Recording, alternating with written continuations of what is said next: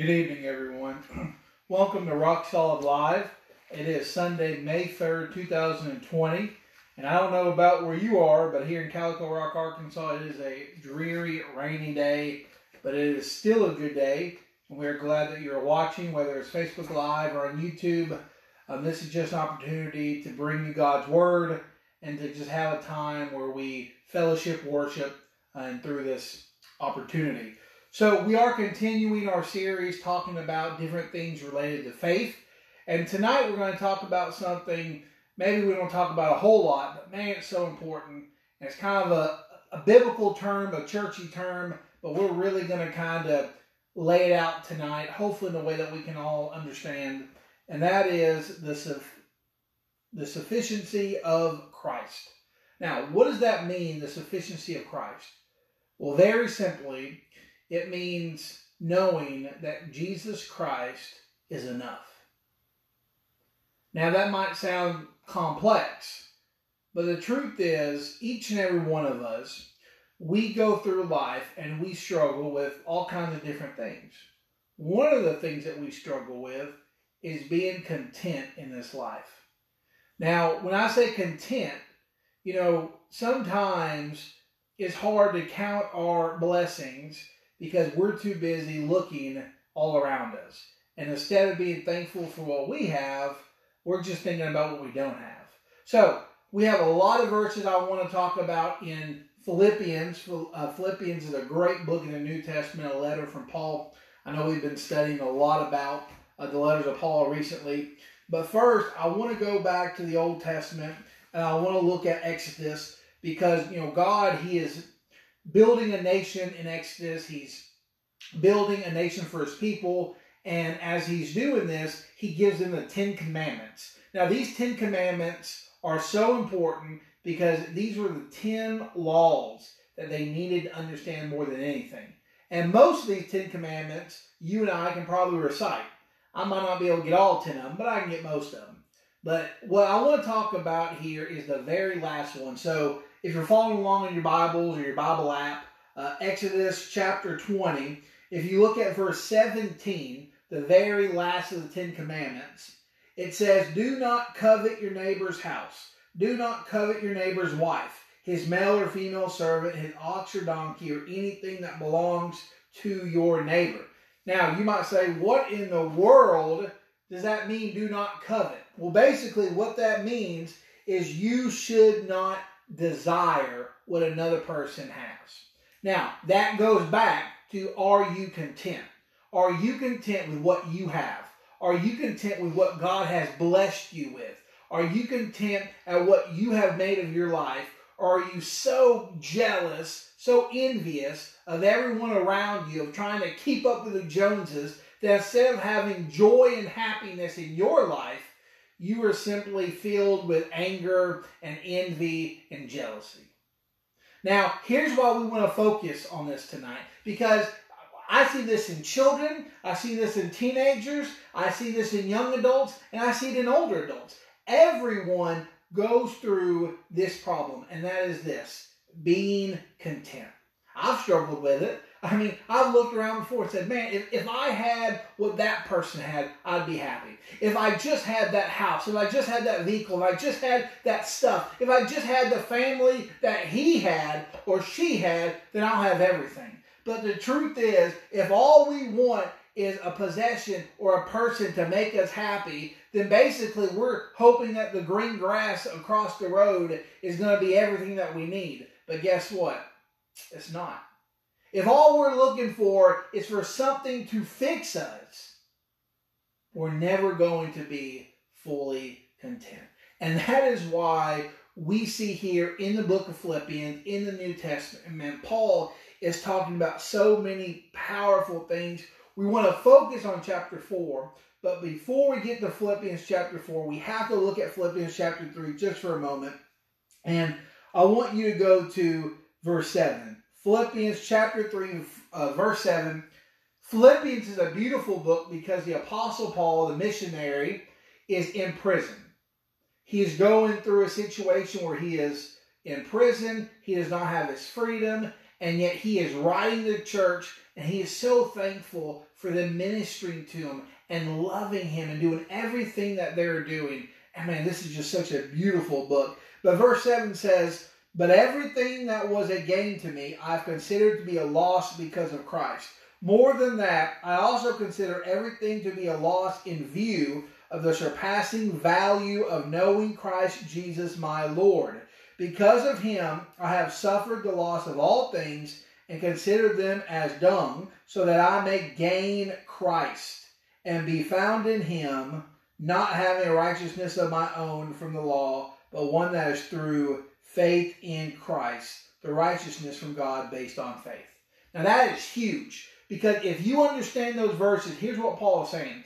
Paul is saying, everything that I had before salvation, everything that I had before I knew Jesus, it's no longer important to me, because now I know Jesus. Now I'm a new creature. Now I have been set free. I've been found. And because of that, the only thing that matters is Jesus. Paul understands that what he needs more than anything is the sufficiency of Christ. Doesn't matter the situations. It doesn't matter the stuff. It doesn't matter the prestige. It doesn't matter the titles. What Paul needed more than anything was that purpose that Jesus Christ gave him. It was that peace that surpasses all understanding. And it was the faith, the joy that Paul only had because of Jesus Christ. Paul is in prison when he's writing this. And yet Paul understands, listen, I don't regret anything. I don't regret being a missionary. I don't regret preaching the gospel.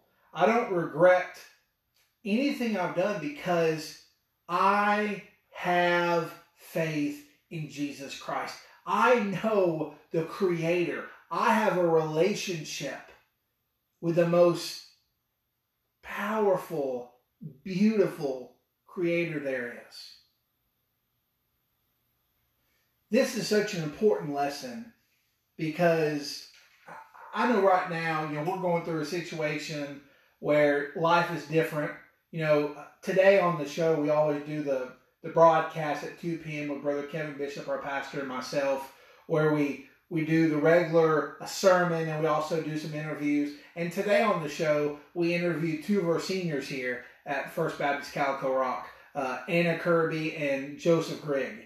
And, of course, we talked about, their senior year and, how did this, pandemic affect them, and what do they miss about school. And, if we look at everything that has happened in our lives and how our daily lives have changed, it's crazy, right? At the beginning of the year, no one could expect where we would be here in May. But yet, here we are. And yet, with everything going on, with all the ups and the downs, and this lesson is so important, because we need to understand, even if we lose so much, even if we're going through those situations, we still can have peace. We can still have that sufficiency in Jesus Christ. Let's go to chapter 4 here. This is really the main event, if you will. This is the main course for tonight's lesson. If you look at chapter 4 here, let's read verses 10 through 14. And we're going to focus in a couple verses within. But let's look at the whole section here. Chapter 4, Philippians, beginning of verse 10. It says, "I rejoiced in the Lord greatly, because once again you renewed your care for me. You were in fact concerned about me, but lacked the opportunity to show it. I don't say this out of need, for I have learned to be content in whatever circumstances I find myself. I know both how to make do with little, and I know how to make do with a lot. In any and all circumstances I have learned the secret of being content. Whether well-fed or hungry, whether in abundance or in need, I am able to do all things through him who strengthens me. Still, you did well by partnering with me in my hardship." There is so much in those verses. The first thing I want to say here is, within that verse, within those series of verses, is probably one of the most notable verses in the Bible. That is Philippians 4:13. Philippians 4:13 is the very first Bible verse I ever learned.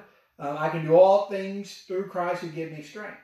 And the truth is, and the reason I read that all together is because sometimes we can take a verse out of context. And I've heard that verse so many times, and people say, man, this means that basically, it doesn't matter what anyone else wants. I can do whatever I want to do, and God's going to give me the strength. Well, that's not what the verse is saying. If you read the verse in context, if you understand what Paul is saying, he's saying, listen, I'm in prison. I have lost my freedom. But yet, even when I have nothing, I am content.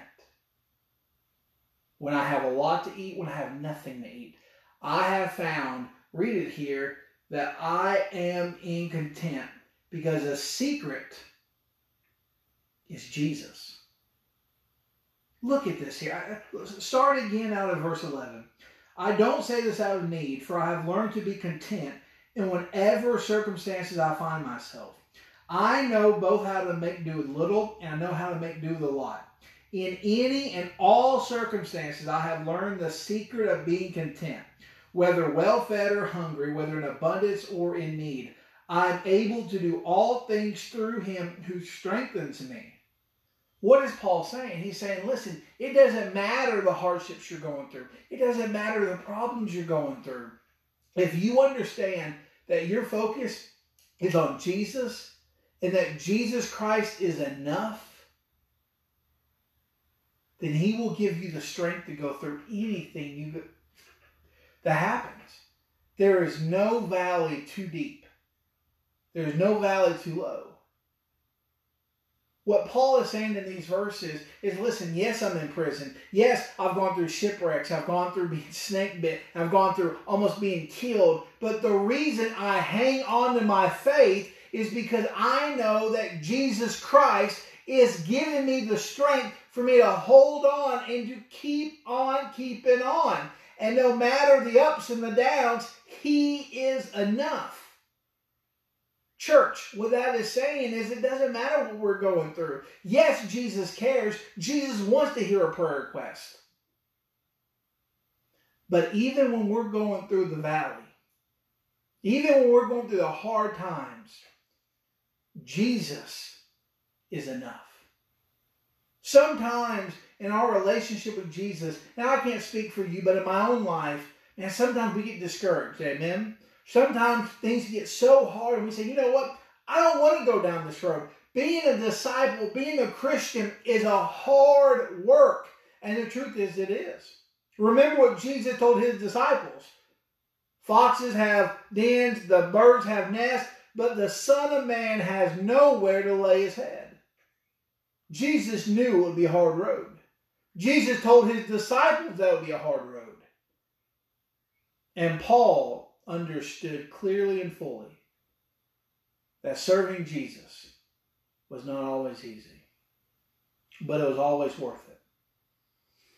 All right, the last verses we're going to look at. We're still in Philippians chapter 4, but go up just a little bit. Go up to verse 4. So before Paul writes what we just talked about, go to verse 4, beginning this chapter. It says, rejoice in the Lord always. I will say it again, rejoice. Let your graciousness be known to everyone.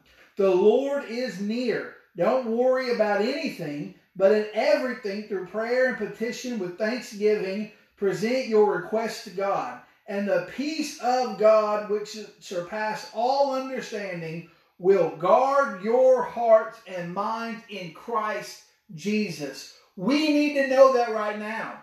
No matter what we're going through, no matter the uncertainty that we're facing, no matter the situations we're going through, maybe we're questioning our faith. Maybe we're questioning, is God in control? Can he hear me? Is he watching what's happening right now? We need to understand that it is with him holding on to us, not us holding on to him, but him holding on to us in the storm that we can survive. And we can have that peace that surpasses all understanding because he is enough. We can have the sufficiency of Christ. Church, listen, if I'm honest with you, everyone struggles with being content. We all want more. You know, several years ago in ministry, I had a lot of friends. They were going through different things and kind of different places in their ministry and lives. And I remember a dear, dear friend told me, he said, listen, he said, wherever God calls you to serve, wherever God places you, the devil wants you to be uncomfortable. The devil wants you looking down the road. The devil wants you to focus on anything except where you're called to be. So when God calls you somewhere, don't think about the next step. Don't think about the past all the time. You serve where you are. Grow where you were planted. And that's beautiful advice. God has you where you are for a reason. If you're a student, and God wants you to shine bright to those your age. God wants you to show the fingerprints of Jesus on your lives. The way we do that is by talking different, acting different, and by showing Jesus in a real way. If you're an adult, that means showing Jesus in your workplace, showing Jesus in your family, showing Jesus to your kids. The truth is we are all called as Christians to be Christ-like. And we're called to be content. Go back to Exodus chapter 20. Go back to the 10 Commandments. If we are coveting, if we are so busy saying, man, God, if I had what my neighbor had, if I had his house, his boat, his kids, if I had his spouse, I would be happy. You know what you're doing? You're being ungrateful. And you're not growing where you're planted. And man, Satan is robbing you of every joy that God is trying to give you. The truth is what we need to do is we need to say, you know what, God, here's what I'm thankful for. Look at what Paul said right here. Rejoice, rejoice. Tell God, petition, tell him what you're thankful for. Is your life perfect? No. Is my life perfect? No. But I have such a long list of things that I don't deserve that God blessed me with.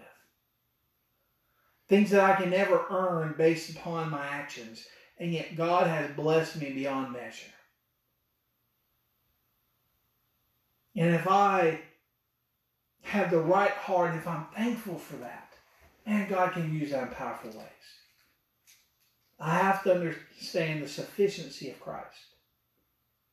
So here's my challenge for you. My challenge for you is to think about your own life. What are you thankful for? Don't think about what you don't have. Don't think about, all the things that you wish you had. But think about what God has blessed you with. And say, Lord, thank you. With a heart of thanksgiving. And maybe you're in a hard time. And maybe like Paul, it doesn't look very good. But can you say, Philippians 4:13, Lord, I can do all things through you who give me strength. And the only way we can say that is if we understand what contentment is. If we can look in our lives in the hard times and say, Lord, I'm content. It's not always beautiful. Sometimes life stinks. But I am content because you're enough. If we can say that, then Jesus can do beautiful things in our lives. The song reference for today is Matt Maher is one of my favorite Christian artists. If you've never heard of his music, check it out. He is top 5 easily. But Matt Maher has a song called Lord, I Need You. Lord, I come, I confess. Bowing here, I find my rest. Without you, I fall apart. You're the one that guides my heart. Lord, I need you. Oh, I need you. Every hour I need you. My one defense, my righteousness. Oh God, how I need you. Where sin runs deep, your grace is more. Where grace is found is where you are. Where you are, Lord, I am free. Holiness is Christ in me. We need to realize that what we need more than anything, more than a new house, more than a new vehicle, more than perfect kids, more than a perfect spouse, we need Jesus. Because if we're focused on Jesus, church, we can find contentment. And then God can really use us. If we understand the sufficiency of Christ, and if we can honestly say Jesus is enough, that's the secret of contentment. Understanding how much Jesus is to us. No matter the age, no matter where you are in your life, I pray that you take a moment privately and you say, Lord, help me. Father, let's look at this. Thank you for watching. Please go to YouTube. Just search First Baptist Church Calico Rock. Our entire library is on there. All kinds of videos, including today. Like I said, we had a really, really good program today. Brother Kevin Bishop is continuing his sermon series in 1 Peter. It is a great sermon series. I challenge you to watch it. This was his third message. We interviewed two of our students, Anna Kirby and Joseph Grigg. They did a wonderful job. Great special by Marissa Killian. Just so much good stuff. I'll challenge you to watch it. And of course, these videos as well. We'll be back Wednesday at 7 p.m. to continue. Let's pray. Father, Lord, thank you so much for who you are. Lord, Father, even though this is a trying time for so many of us, Lord. Father, even though there are so many things that, Father, we can honestly say, Lord, that are hard. It's so important to understand that you are enough. Father, Lord, that we need you so deeply. Father, we need you so intimately, Lord, so powerfully. Father, help us to understand that we don't just need more stuff. Lord, we don't need a person to fix us. Lord, we need your grace. We need your mercy. And Lord, most importantly, we need your love. Lord, help us understand that instead of running to other things or other people, we need to run to you. Father, to find contentment in this world, we need to find the sufficiency in Christ. Lord, thank you. Father, be with us now. In your name, amen. Y'all have a good evening.